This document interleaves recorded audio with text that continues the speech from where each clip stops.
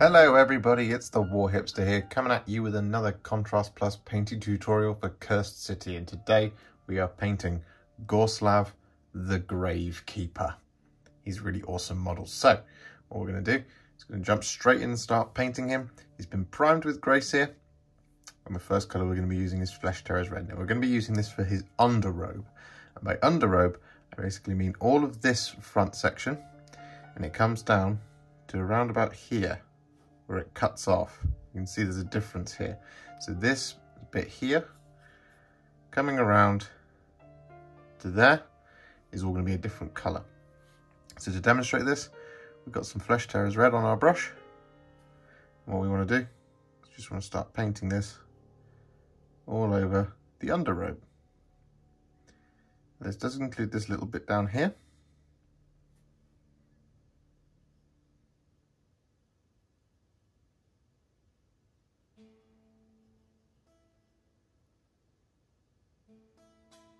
Now what we do want to do, just to be certain, just look over the other side. Yes, that is correct. This part is also going to be Flesh Terror's Red as well.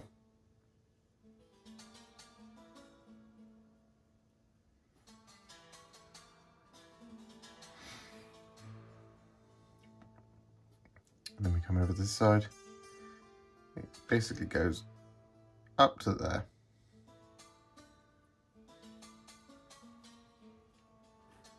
Just like that.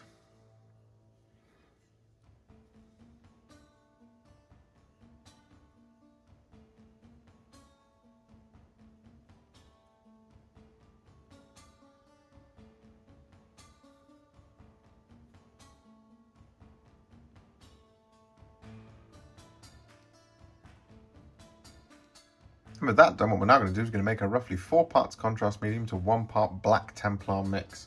I'm going to use this over the top of that Flesh Terror's Red.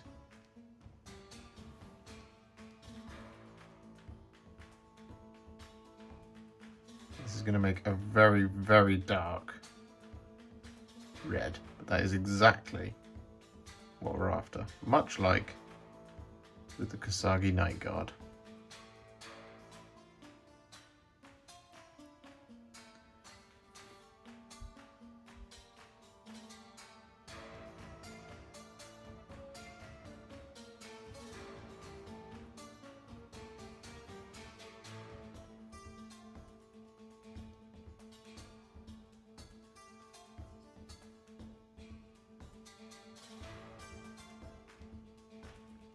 And with that done, what we now want to do, don't worry about highlighting it. We're going to save all the highlights to later. We're going to get all the base coats done first. What we're going to do is we're going to take some Basilicanum Grey. I'm going to paint this over the other robe. So his over robe is what we're calling that. This is going to be black.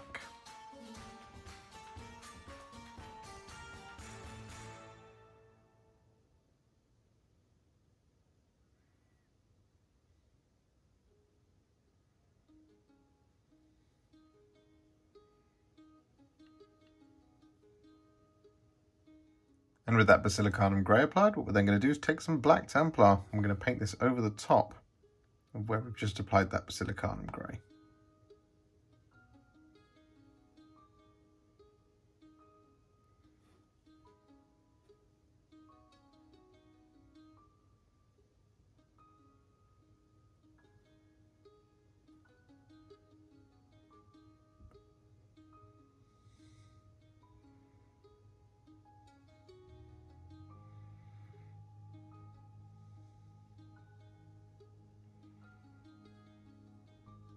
And with that done, still sticking with the black Templar, what we're going to do is going to use this on his boots.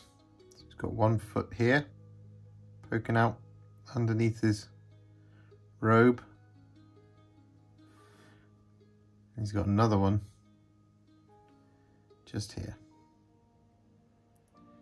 What we're also going to do is going to use this black Templar to paint in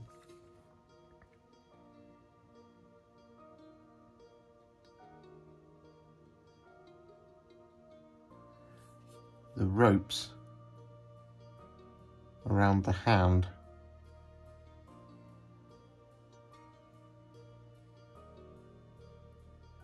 hanging off his belt.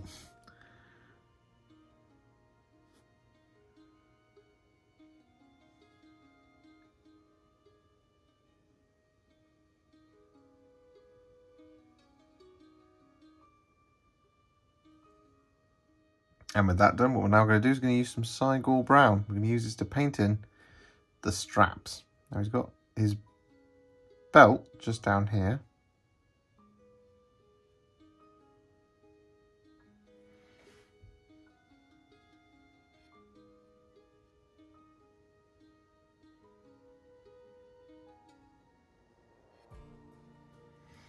It also comes around. There's a little bit poking through just there, and a little bit there.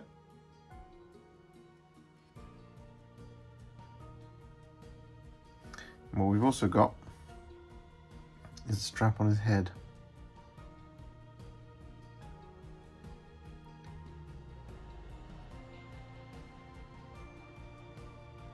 And with that done, what we're now going to do is we're going to colour in the skin. And the colour we're going to make is a roughly 6 parts contrast medium, 2 parts Creed Camo, and 1 part Basilicanum Grey.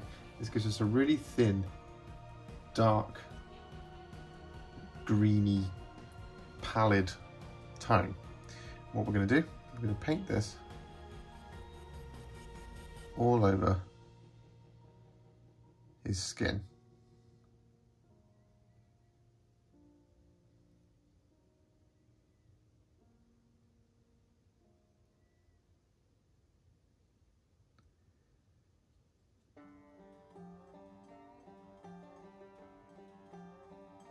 And with that done, what we're now going to do is we're going to paint in the bones on his headdress.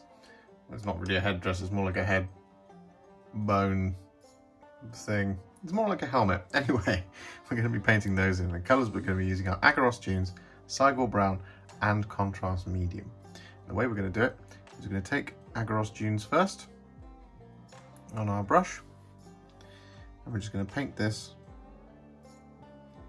all over our bones. Like so. It's a very heavy coat, that's okay. I want it to be nice and wet. I'll make sure that we get the underside as well.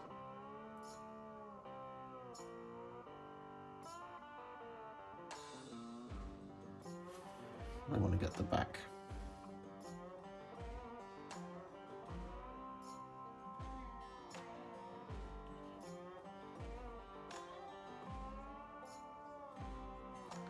Like that.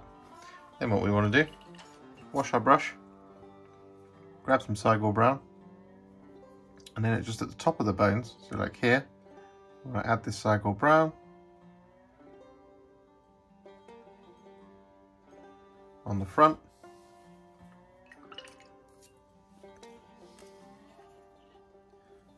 and on the back.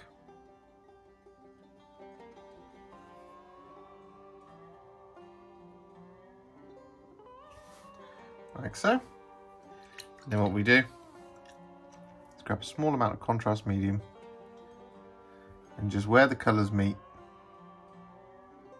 just want to blend up and down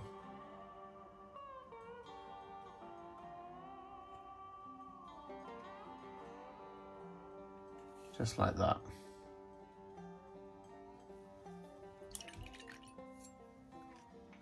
Just kind of merging the two colours together.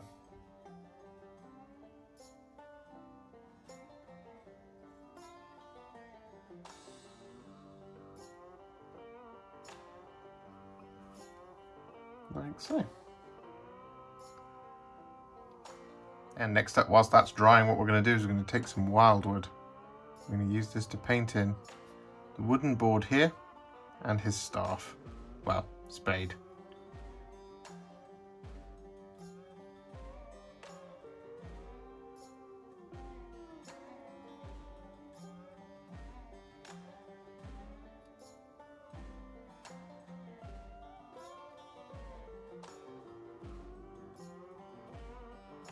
And with that done, what we're now going to do is we're going to use some Aggaros Dunes to paint in the rope.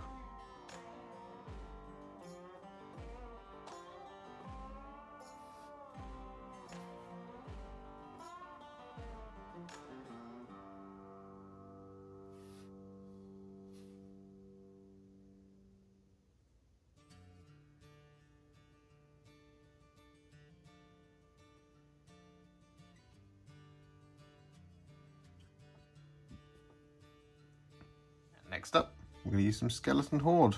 This is going to be to paint in the bony hand on his belt, including that little rune symbol.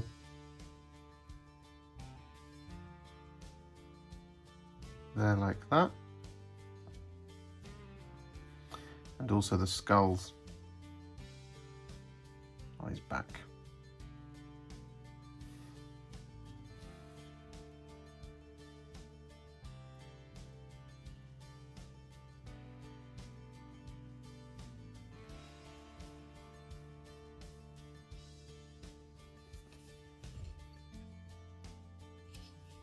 And next up, we're going to use some thinned down iron warriors to paint in our silver details. Now these are going to include his hooks.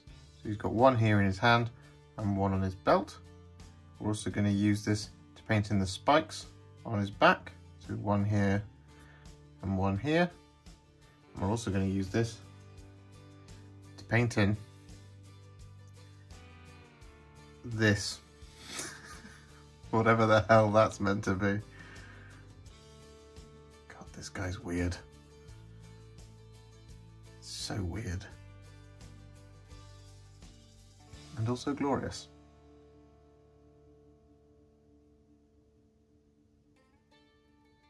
And with that done, what we're now going to do is we're going to use some thinned down Castellax Bronze. We're going to use this to paint in his shovel.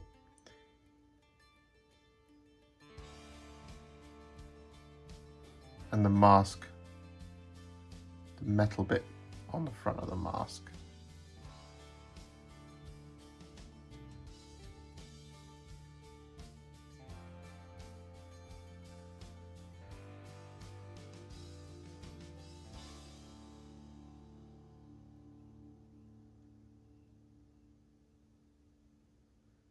It would also be remiss of me if I didn't point out that when we did the Iron Warriors spikes on the back, they actually come out of his chest, because as previously established, this dude is weird. And with that done, what we're now going to do is we're going to use some Basilicanum Grey to shade both the Castellax Bronze and the Iron Warriors.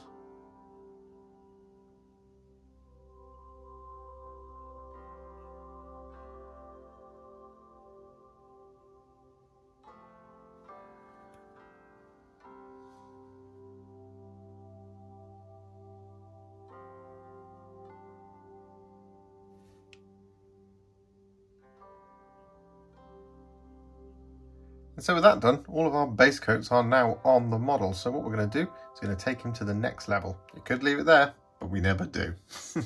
So the colour we're going to be using first is Wazdakka Red. And we're going to be using this to highlight the red robes. And what we want to do, just want to very carefully start picking out all of the sharp areas and folds.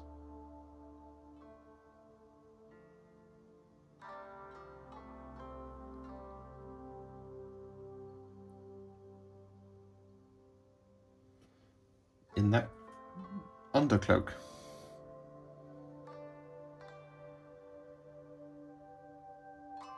And with that done, what we're then going to do is we're going to take some Squig Orange. I'm going to apply this as a little spot highlight to all of the sharpest areas around the tears in the fabric and on the creases.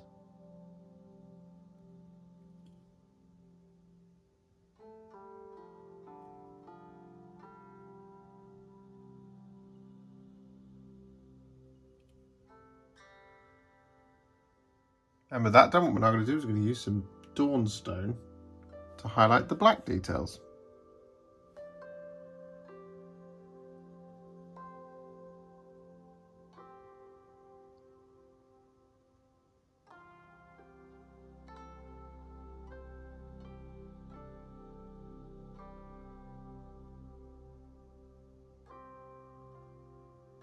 And with that done, what we're then going to do is going to take some Administratum Grey and use this as a little spot highlight on those black areas, just picking out the corners and the sharpest areas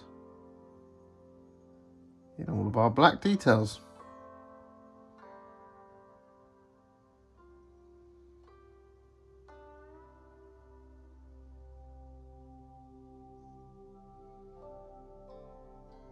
And with that done, what we're now going to do is we're going to take some Screaming Skull and we're going to use this to highlight all of our bones.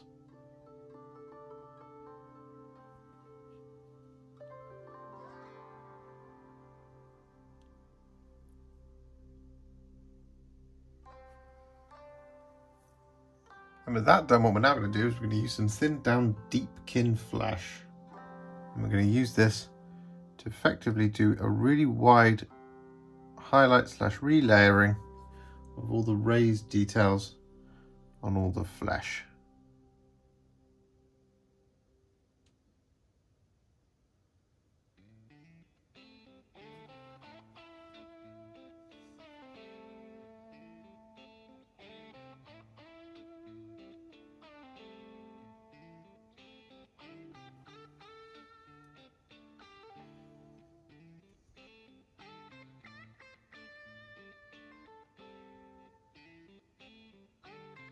And with that done, what we're now going to do is going to take some Pallid Witch Flesh.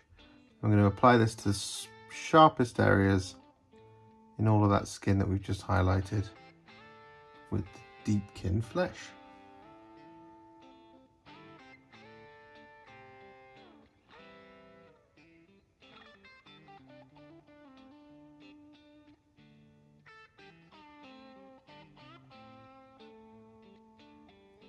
Just like this.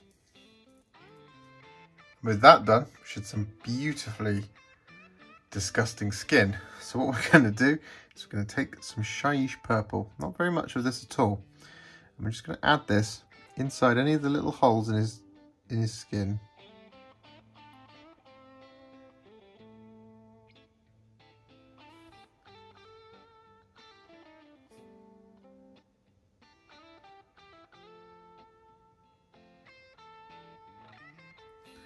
Just like this. Just using really small amounts here.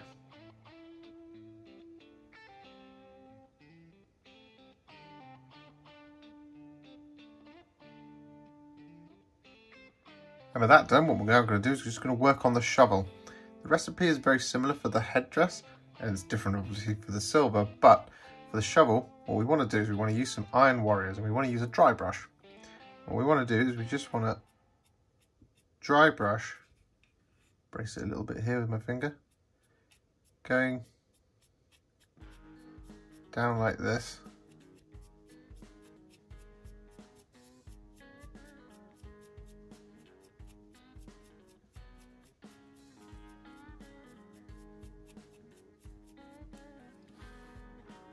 Only in that direction.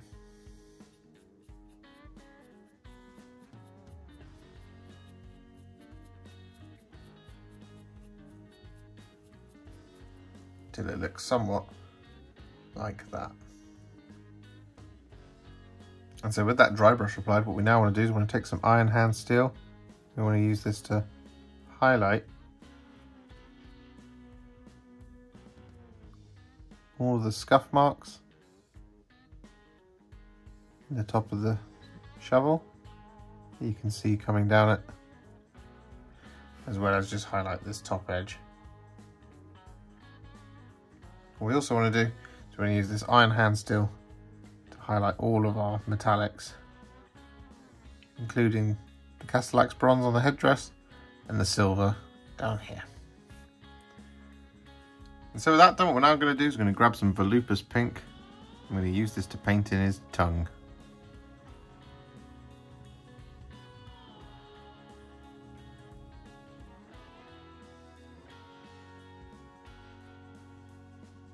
As well as the inside of his mouth.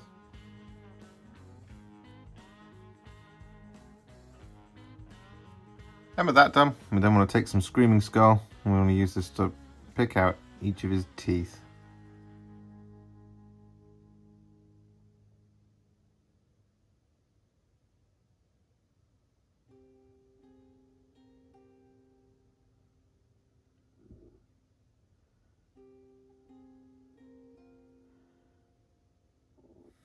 And so with that done, what we're now going to do is going to use some Baneblade Brown. I'm going to use this to highlight his shovel's handle.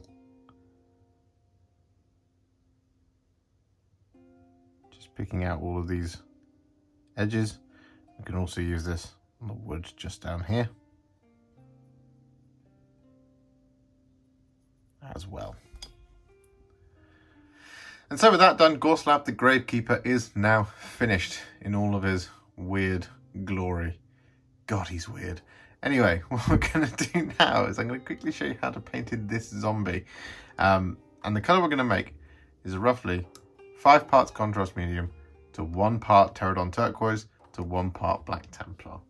It's going to create a really lovely, thin, ghoulish black.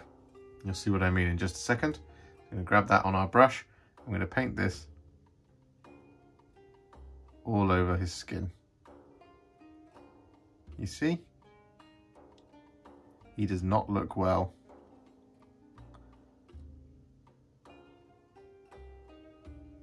As well he shouldn't. He's a zombie.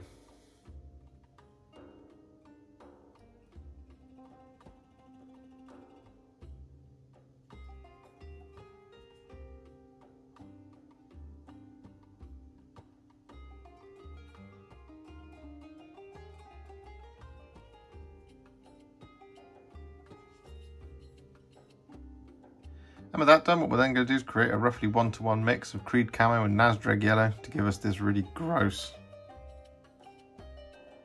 yellowish awfulness that we're going to paint all over the tentacles, branches sprouting out of our zombie.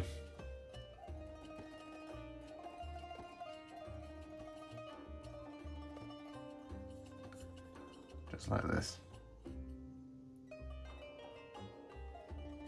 So with that done, just to match with the rest of our bases, what we're going to do is we're going to take some Basilicanum Grey. I'm going to use this to paint in the rocky, soily area. Because in all the rest of our bases, we've done it this way. And of course, the main thing that we're using to cover in all that negative space is astrogranite debris. This slightly closer matches it than anything else. Just want to colour that in like that. Similarly on the back.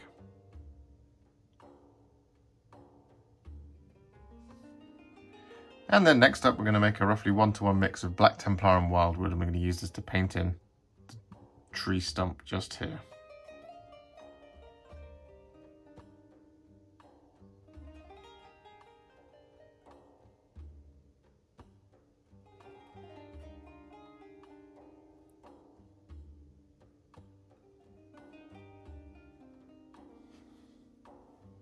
Like that.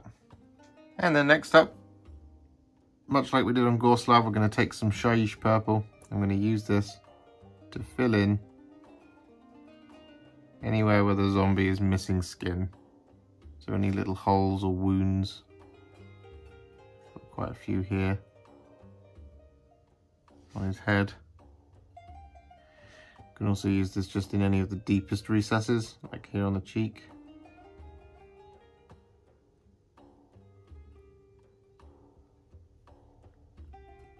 And with that done, we're going to once again use some Deepkin Flesh just to highlight our zombie skin.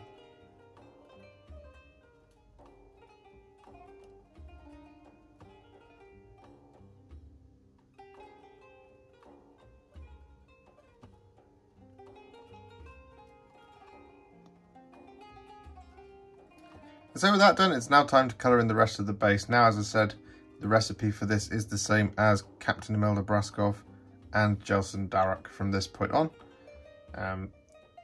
There aren't any more highlights to do on the rest of the zombie because they'll be picked up by the Tyrant Skull dry brush that we will do. But of course, you can finish off the base in any way that you see fit. It is entirely up to you. And lo, another Cursed City character is finished, and I think he's the weirdest one. I know I said this several times during the actual painting, but this dude is weird. I mean, he's a zombie, or is he? Is he a collection of zombies? Is he a collection of undead consciousnesses all rolled into one? Is he many bodies? Is he many people? Nobody really knows. All we know is that he was an absolute joy to paint. It's a really interesting challenge, kind of getting different varied dead skin tones out of this set, and I think we've done a really good job so far, particularly on him. It's just so creepy and gross. If you enjoyed this video, you love the channel, and you'd like to support me further, like these legends and bosses that you can see on the screen before you, you can do so. Head to patreon.com/warhipster or head to ko-fi.com/warhipster. Don't forget to share it, like it, comment on it, and don't forget to subscribe to the channel. And to make sure you stay up to date, don't forget to click the bell icon. Thank you so much for watching, and I'll see you all very soon in the next one. Happy wargaming.